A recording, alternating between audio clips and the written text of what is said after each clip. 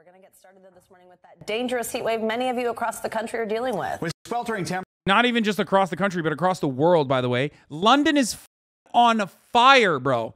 London is quite literally, London Bridge is falling down, falling down, falling down. It is falling down into a pit of fire. The Hoover Dam exploded, I guess. I don't know what the that was about, but that's unrelated to the other issues. London Bridge is falling down. The London Fire Brigade has declared a major incident in response to the surge in fires across the capital as temperatures exceed 40 centigrade. Now, for people that don't understand, 40 degrees, you're living in Arizona, you're like, what the do you mean 40 degrees? That's nothing, right? Except a lot of these goddamn houses are built in like the 17th century when temperatures were significantly cooler. They are not built for 40 degrees centigrade. Like, they are not built for this level of heat. And none of these fucking houses even have aircon, as I personally experienced when I was fucking out there. A transformer fire sparked a blast at the hydropower plant on Lake Mead. That was the explosion? Okay, got it. People legit cannot comprehend how bad it is to be in the UK when it's like 40 degrees Celsius. They don't understand what 40 degrees Celsius is. And they also don't understand how bad it is when you live in a country that doesn't have the proper insulation for that level of heat because their climate was never this hot, and also doesn't have AC in general. Yeah, it's 32 degrees centigrade. All our buildings retain this heat. It's only like 90 degrees, dude. I mean, this meme is 100% the truth, though. This was fun, too. Fun little sinkhole moment in New York. Look at that.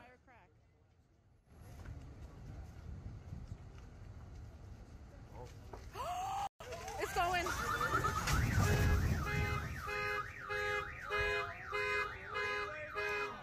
They're doing that to liberals, brother. God is punishing the libtards. Do we think we can fix it by 2050? The G7 meeting a couple months ago, nothing has happened. We're all dead. The government don't give a fuck about us. They want everything for themselves.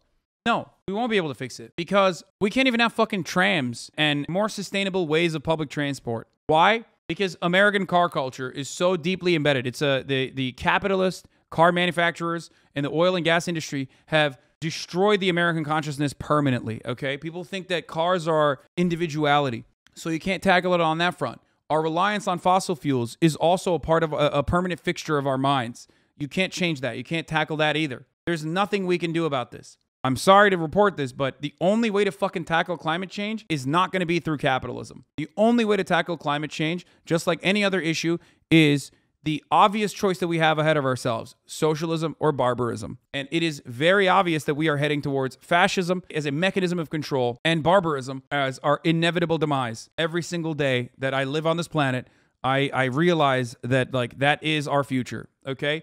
You look at sinkholes opening up in the Bronx. You look at the fucking subway flooding. And then you think, will the Joe Biden administration be able to pass infrastructure change or a comprehensive infrastructure package? No. 33% of Americans have consistently believed that climate change is fake. It's not real. That's what we're living in. It's just wild that we are in a situation where like either the country is on fire or underwater for like a good amount of the year. This is the New York subway every time it rains. Here, waterfalls. Like, look at this shit. Look, look, look, look, look. Do you think this is normal? Now, this isn't just that like, you know, extreme erratic weather conditions are becoming the norm, but this is also a perfect representation of like, this is also a perfect representation of how ill-equipped we are in the wealthiest nation on earth, in one of the wealthiest fucking cities on the fucking planet that has more billionaires than any other city on the planet. So ill-equipped to deal with it. Like, our infrastructure is dog shit.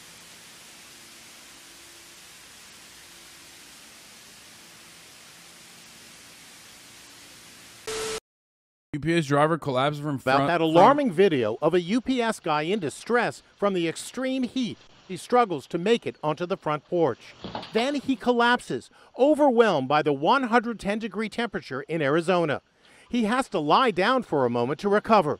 Slowly, he gets back up again and reaches for the doorbell before stumbling back to his truck. It's just a sickening feeling that you don't know what's going to happen to that guy if he goes to the next house or to his truck. Homeowner Brian Enriquez says he was shaken when he saw what his Ring camera had captured. You can see in the video, he's looking at his hands, shaking his hands. I mean, he could have a mini stroke or anything. You may be surprised to hear that UPS trucks Don't no have air conditioning. It feels so freaking hot back here. Drivers are taking to social media to share their extreme working conditions. This guy is drenched in sweat. To get air through the truck, the best way is we always leave the doors open. UPS says the driver on that Arizona video Want to know AC? It's cost efficient. AC costs money. Imagine all those fucking cars have AC, dude. No. is fine today, adding, our package delivery vehicles make frequent stops, making air conditioning ineffective. Across the nation, the heat Air conditioning is not ineffective when you make frequent stops, brother. Why would you say that? Why would you just write that without any fucking counter? That's so fucking insane. Dude, god damn it. Every day that I watch the media, I am reminded once again of how fucking demon-like they are. It's because they open the door a lot, I think. Who cares, bro? What are you talking about? What the fuck do you mean? No. It's just expensive. That's it. It's just expensive. Our work at UPS loading facilities are not air conditioned. We have to only got a few fans inside the building. It gets 10 degrees hotter than the outside. Yeah, I mean, remember, Amazon used to have a running ambulance. They had a contract with a private ambulance service to always have a running ambulance outside of their distribution facilities because it was literally cheaper to fucking shuttle people to the hospital when they collapsed of heat exhaustion rather than actually pay for the AC. And also deal with the potential, lawsuits or whatever. Teamsters demand UPS protect drivers amid record heat. Rising temperatures are putting UPS Teamsters at risk, and more drivers succumb to brutal heat while delivering on their routes. After recent driver incidents and fatalities from heat illness, UPS made claims about the ineffectiveness of air conditioning in package trucks, while UPS cites no scientific evidence to prove that air conditioning would be ineffective. And we can point to OSHA guidelines that clearly recommend such cooling is, in fact, an effective means for employers to mitigate the risk of heat illness on the job. There are steps that UPS should be taking right now to protect drivers. Sorry, 6-3 Supreme Court decision decided that UPS drivers should be cooked when it's 110 degrees inside of the fucking UPS truck. So, also, 6-3 decision from the Supreme Court declared that OSHA is actually an unconstitutional communist clusterfuck. So, no more workplace safety requirements. Develop acclimation schedule for employees or literally just AC. I don't know why the Teamsters thread is just saying everything but AC. Here's a fucking union that's more powerful than the Teamsters union. Actually, Teamsters union is the most powerful in North America. That's not a joke. They are the strongest union.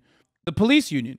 You think cops are fucking complaining about AC in their fucking cruisers? No. They're sitting in that fucking thing all goddamn day, looking at porn on their fucking laptop. And I stand by this. Delivery drivers and drivers in general, like truck drivers and delivery drivers, are infinitely more important than police. Society would not collapse tomorrow if cops ceased to exist. Sure, there would be problems because there would be awful people that try to take advantage of the instability. But society 100% would collapse without drivers. If you cut off a single part of the supply chain, if you cut off a single arm of logistics, it's done. No more medicine, no more supplies across the board. It would never happen.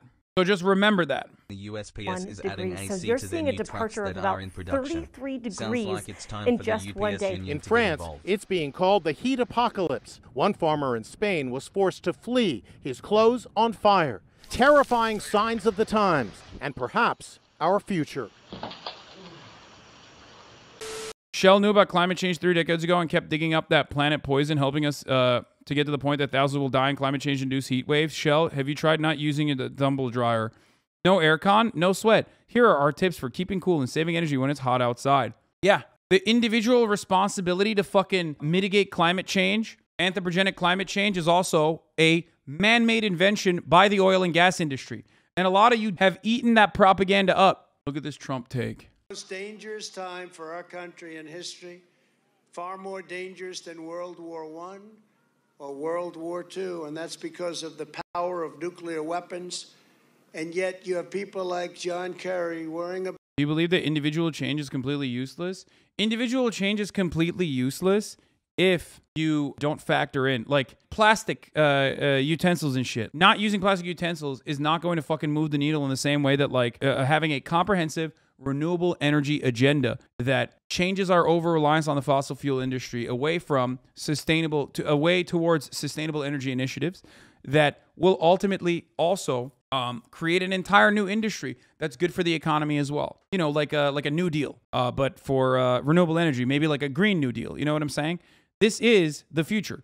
This is the only way out. And even then, I don't even know if it's going to be enough. I don't even know if we have enough time to solve it. So what will end up happening is doomerism. What will end up happening is more fascist governments as migration inevitably happens as a consequence of climate change, destroying agriculture as we've seen already. Part of the Syrian civil war was kickstarted as a consequence of climate change. Crops are going to get eviscerated. People are not going to be able to have food. That's going to create instability and volatility. There's going to be fallout. And when there's fallout, governments are going to want to fucking take over and control. And the only way to control a group of individuals who are starving is by killing them and forcing them into submission. And then after that submission happens, after that forcible submission happens, people are going to literally leave. They're going to be displaced and they're going to need new places to live in. They're going to go to Europe and cooler areas, cooler climates. They're going to go to America, countries that have a semblance of stability.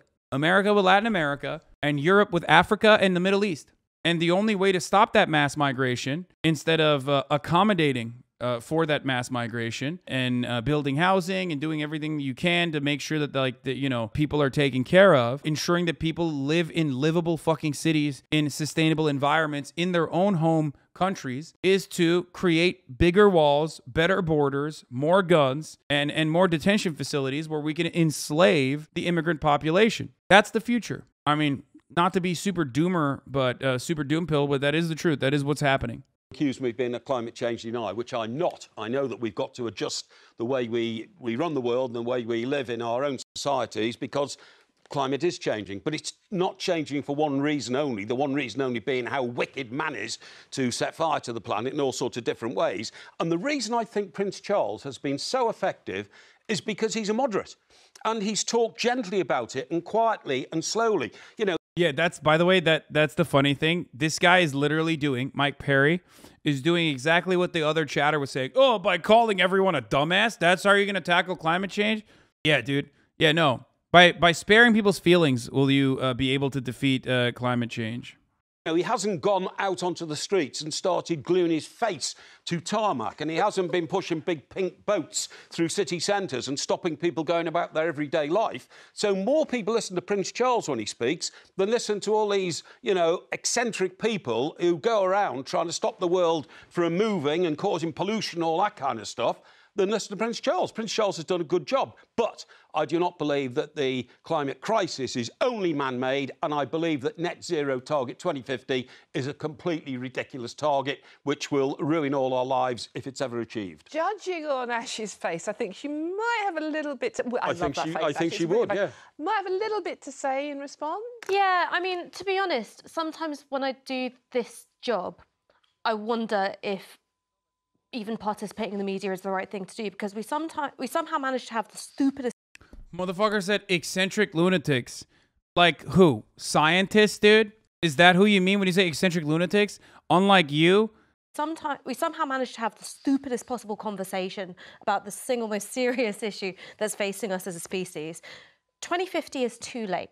All right, there's a reason why the UN climate reports are saying that we've got 10 years to take meaningful action.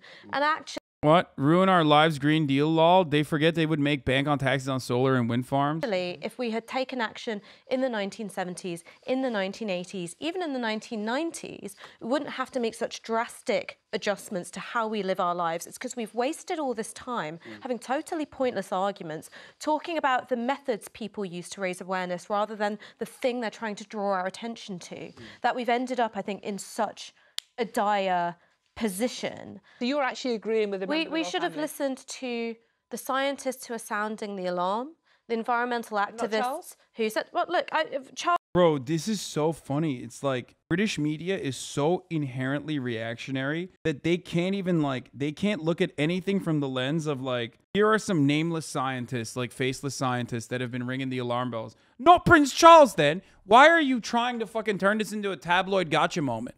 Fuck Prince Charles, bro. Who gives a fuck? Why do you have to suckle on his little boot? Okay, yeah, he got it right, bro. He got it. Oh, man. But the royals, why are you attacking the royals? They had a good one on this one. I mean, slavery and all was not great, but they had a good one here. Who gives a shit? Charles was one voice in a chorus. Fine. I've got problems with his use of helicopters, private jets, whatever. But this isn't about an individual. This is the fact that we have a media conversation which props up billionaire and oligarch polluters and allows them to get away with boiling our planet to a crisp just to make a few people richer. Is it only man who is, you know, damaging the planet? Is it not meteorological considerations as well? The fact that the Romans were able to... This is what I mean by having the stupidest possible conversation. We don't have control over sunspots. We have control over how much fossil fuels we burn. Sunspots happen. And sunspots, funny you should mention that, I was going to bring them up, affect the climate of the Earth. Again, and there was a mini ice age. There was a mini ice age between 1300 and 1600, right? The Romans grew vineyards on Hadrian's Wall. It's cyclical. It is cyclical. I mean, what you're doing is effectively defecating in the public swimming pool. Dude, it's fucking nuts. It's nuts, dude. I mean, he's gonna die soon, so he doesn't give a shit. But I guess, like, does he not have grandchildren? Like, does he not care? You cannot avoid climate disaster. You can avoid it for, like, the next 100 years. Maybe your next of kin will be able to avoid it if you're rich enough. But ultimately, it's over. Like, we have one planet. It's done.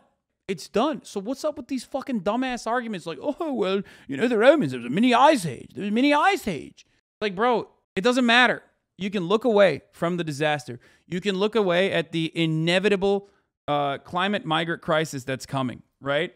You can look away when the government decides to kill them or enslave them for the crime of trying to avoid disasters that we have caused, by the way, because directly the Western world, the industrialized nations, are the primary reason why the third world, underdeveloped countries and non-developed exploited countries are getting fucked over with climate change, because we're burning fossil fuels at a rate that is significantly higher than them. The average American in their fucking fridge is entire family's worth of electricity just for the year. So the notion that this is, you know, their own fault or their own responsibility is also ridiculous. Of the national conversation and trying to muddy the waters. No, I'm putting facts forward. This is stupid. I'm not. I'm putting facts forward. They are facts, right? Totally and you totally ignore them. You won't respond to me talking about olive groves in Northumberland or the Ice Age, 1300 to 1600. Because that's got nothing to do. It's got everything to do with it. Before one of you starts gluing yourself to something. Okay, well, I mean, this lady, that haircut alone is like automatic L. I'm not trusting what's going on Back to Charles, there. which is what we were talking about. Yeah, let's get back to Prince Charles. More important concept. To anyone who says just a summer, here's the NASA climate spiral. I agree with her. The issue has nothing to do with capitalism, but has everything to do with the distribution of political power. I love when people say stuff like that. They're like, this has nothing to do with capitalism, but also the distribution of power being in the hands of those who own capital, who end up building governments to you know, go along with their needs and interests, and oftentimes put profit over the interests of the people. That has nothing to do with capitalism and everything to do with what? You're just like describing how capitalism operates and then turning around and saying, but it has nothing to do with capitalism. If that makes you feel better, then fine, because you've already addressed the problem. You already recognize the problem. You already addressed it, except all those people then always will say profit incentive can work well with climate initiatives. No, it can't. All matter of climate initiatives is anti-capitalist. Why? Because those with the accumulation of power, those with the accumulation of capital are the fucking oil and gas industry. It is literally profitable currently for green energy initiatives to happen. And yet, for some weird reason, everybody thinks AOC means, or Green New Deal means AOC is going to come to your house and fuck you up for eating a hamburger. And that we're going to shoot down planes and instead force people at gunpoint to get on trains. How did that happen? It's not capitalism, but, you know, Shell and BP and Exxon are buying out the remaining fucking green energy companies out there in an effort to literally, one, hedge their bets, okay? And two, slow down the transfer to renewable energy as best as possible. How's that happening? Oh, yeah, this is it. From the 1600s to now, the annual average temperature, it spikes a little bit, but ultimately it's at like consistently 8 to 9. Hits 10 a little bit a couple times, goes back down. Here, let's speed this up a little bit. Now it's at 10. Like, the average of the average annual temperature is now basically stuck permanently at fucking 10 degrees. It was like 8 to 9 in the 1600s, and now it's 9 to 10. 1 degree in over 400 years. Brother, 1 degrees in change over the fucking average temperature is huge, dude. Do you know what 1 degrees does, dude? Motherfucker just said 1 degrees change. Oh, whatever, dude. That's not that big of a deal. 1 degrees for average is insane, chatter. -3 degrees average decrease gives you a fucking ice age, I believe. My man said it's only 1 degree change, bro. Yeah, whatever, dude. I'll just turn on the AC, going back to that original meme, but it's literally this. Chatter looked at 1 degree temperature change on average and was like, whatever, dude. Like, what? I'll just fucking turn on the AC 1 degree further. You know what I mean? Yeah, brother. Yee. What the fuck do you mean? Who cares? 1 degree change is like polar caps melting. You get it?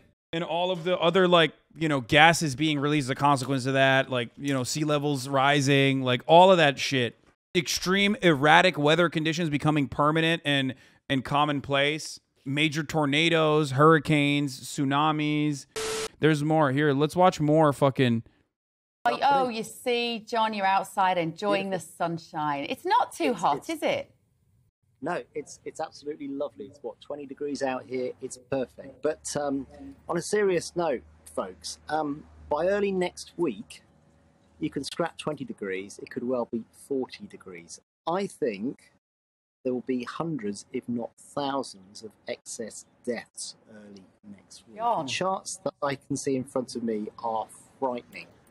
So we all like nice weather, but this will not be nice weather. This will be potentially lethal weather for a couple of days. It'll be brief, but it'll be brutal. Oh, so, John, you know, we can... Yeah.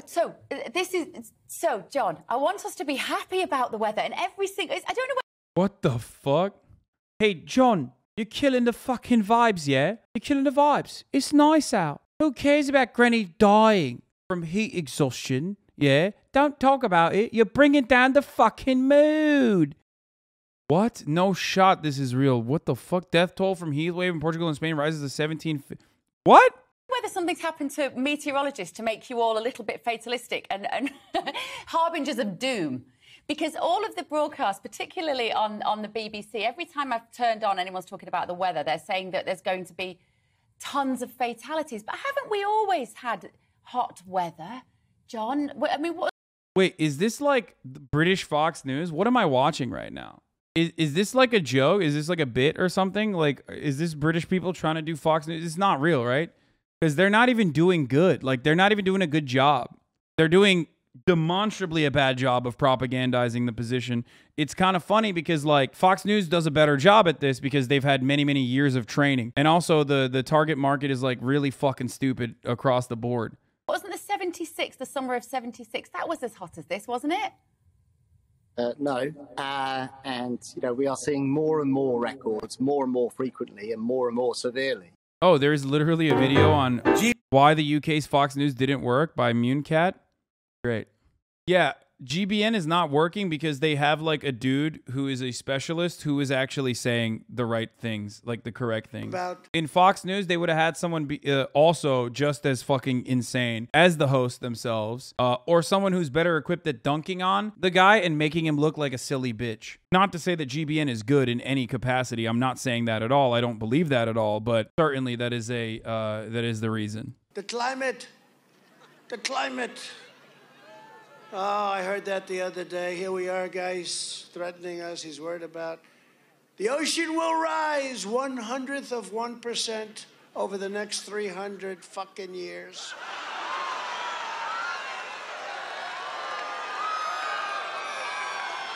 Damn, he said fucking.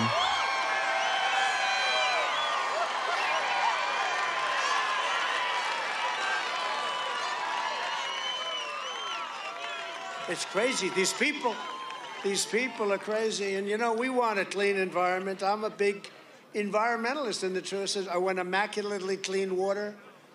We want clean air.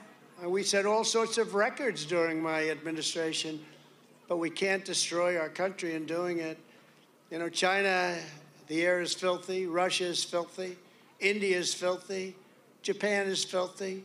And that filth goes up. And then it blows into our country.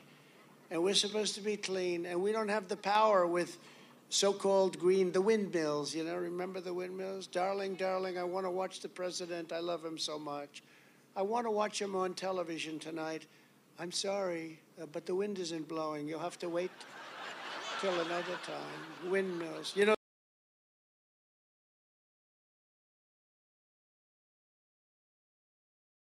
There's no batteries. Like, it just like doesn't work. You know, they're all made, the windmills, in Germany and in China. China! And more crap is poured if you believe in the carbon footprint. Remember with Obama? The carbon footprint must be saved.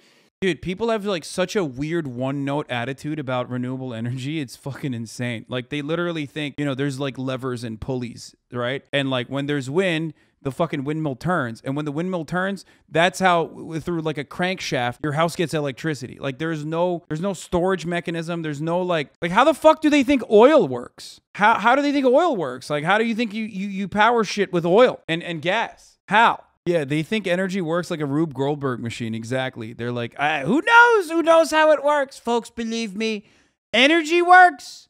Now that we covered like how the world is on fire, let's see what the Brandon administration was going to do about it. Temperatures putting lives at risk. The White House could reportedly make a big announcement soon. According to the Washington Post, President Biden could declare a climate emergency as soon as this week. The move would come after 2 stinging defeats for the White House. Citing inflation concerns, Democratic Senator Joe Manchin said he would block President Biden's climate legislation, which includes... Fuck yeah, dude. I mean, come on. You just got to, you know, like the gauntlet. Just think about the gauntlet. Think about the gauntlet for a second. NBC News has reached out to the White House. We haven't heard back yet. So, Mike, what options would declaring a national climate emergency give the president when it comes to fighting global warming and climate change? Climate action remains an urgent priority. And as the president put it, if the Senate refuses to act, he will take strong executive action. A White House official just get back to me a moment ago, in fact, Joe, saying that we are still considering all options and no final decision has been made. But what are those options? This official is pointing out that the president has already taken a number of executive actions to try to deal with climate change, including invoking the Defense Production Act just last month to try to boost the solar manufacturing industry. According to a report from the Center for Biological Diversity, which is urging the president to take this more urgent action, he could also consider actions like invoking the Defense Production Act again, suspending offshore drilling, and halting crude oil exports. They've been considering it, dude. Of pessimism about these talks that Senator Schumer was engaged in with Senator Manchin. And so they're ready for this moment, but now they're kind of doing the final vetting of these options. Mike, one of the big challenges is last month the Supreme Court severely restricted the EPA's authority to regulate carbon emissions. So how is the White House trying to work around that ruling and to avoid further court challenges down the road?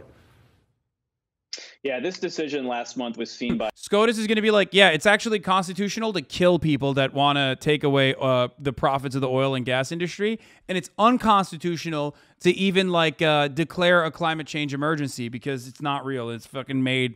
It's Chinese propaganda. Awesome. It's so sick. So good. I love that. Thank you. Of climate activists as a real gut punch. The Obama administration had based so much of its climate policy on using executive authorities, and that was what was struck down by the Supreme Court, specifically the EPA's authority to regulate greenhouse gas emissions under the Clean Air Act. Now, White House officials telling me this morning that they believe that that court ruling was actually rather narrow, that this was one narrow ruling on one specific narrow authority. And they believe that there are still authorities within other pieces of legislation that the president can employ at this point. But when you talk about invoking a climate emergency, I think that's an effort by the White House to give whatever actions the president were to take even more legal authority. We see this in potential action on climate, and we've also been talking about this as a possible public health emergency the administration is considering declaring in the wake of the Supreme Court's decision on abortion. That's where the White House is really in. So crazy that like the Supreme Court keeps siding with corporations, even when it comes to like neutering the already minimal marginal amount of power that the federal government has in like regulating these corporations and hitting their their profit margins to, I don't know, save the fucking planet. It's crazy. It's crazy that that keeps on happening, you know? It's just non-political, by the way. Exactly. The Supreme Court, not political, of course. There is nothing political about capitalism. There's nothing political about capitalism. It's just the way things are. emergency mode on a number of fronts, Joe. I mean, let's be clear, Mike, any executive order from the president on climate is likely going to end up in court. So Congress is still, ideally for the president, the best way to make a lasting change. But we know Senator Joe Manchin, he's come out against President Biden's climate and tax plan now. So is there any hope at all for more negotiations in the Senate, or is it pretty much the president having to go it alone here? Joe, the vice president was actually out giving a speech yesterday, speaking to the NAACP, and as it relates to a number of Biden administration priorities, whether it be voting rights, taking action on abortion, or other policies, she said, we need 2 more votes in the Senate.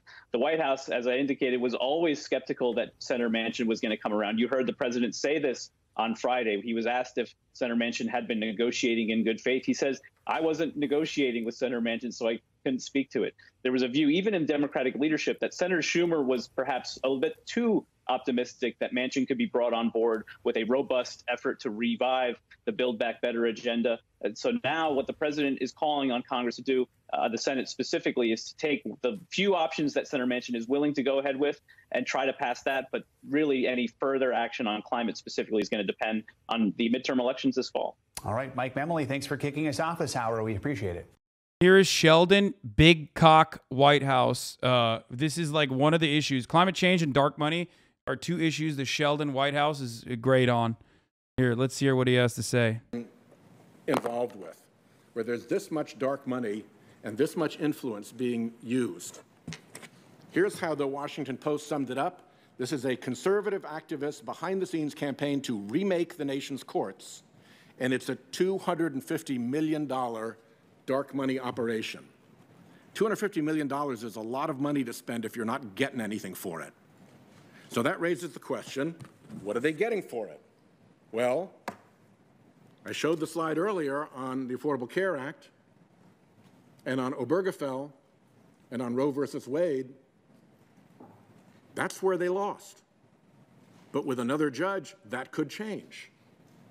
That's where the contest is. That's where the Republican Party platform tells us to look at how they want judges to rule, to reverse Roe, to reverse the Obamacare cases, and to reverse Obergefell and take away gay marriage. That is their stated objective and plan. Why not take them at their word?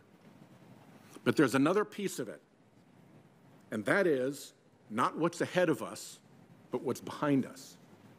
What's behind us is now 80 cases, Mr. Chairman, 80 cases under Chief Justice Roberts that have these characteristics. 1, they were decided 5-4 by a bare majority. 2, the 5-4 majority was partisan in the sense that not one Democratic appointee joined the 5. I refer to that group as the Roberts 5. It changes a little bit, as with Justice Scalia's death, for instance, but there's been a steady Roberts 5 that has delivered now 80 of these decisions. And the last characteristic of them is that there is an identifiable Republican donor interest in those cases. And in every single case, that donor interest won. It was an 80-0, 5-4 partisan rout, ransacking. One of my favorite things to always talk about is the difference between how Western nations view corruption. It's bribery if you are in, Pakistan, right? Oh man, poo-poo. Those countries do bribery. They're barbaric. In America, we have codified bribery. We have made it legal. It's called lobbying. It's just doing business. Of course, big companies are going to do that. Of course, companies are going to engage in actions that, benefit their shareholders.